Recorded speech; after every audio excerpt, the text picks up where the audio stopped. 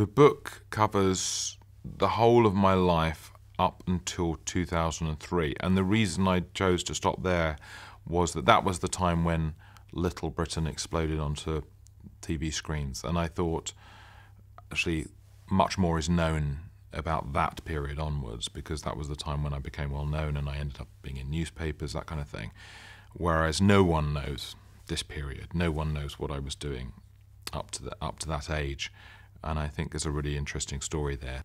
Sometimes the funniest things can happen to you when you're least expecting. Where I remember being a child and sitting round the Sunday lunch table with my mum, dad and sister, and we were all eating, roast lamb, and my mum said, "Oh, there's something crawling across the floor."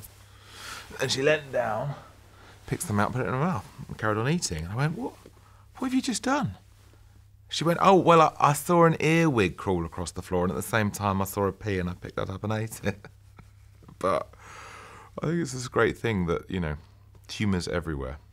In a lot of ways, I think my family were pretty eccentric. I remember my grandma, this was when she was quite elderly, and she'd gone a bit deaf, and my mum had to tell her that someone that she knew had died. So she said to her, "Mum, have you heard? Winnie Wright has died." And my grandma looked at my mum and went, "I'll eat whatever I'm given." I think it's the best non sequitur I've ever heard.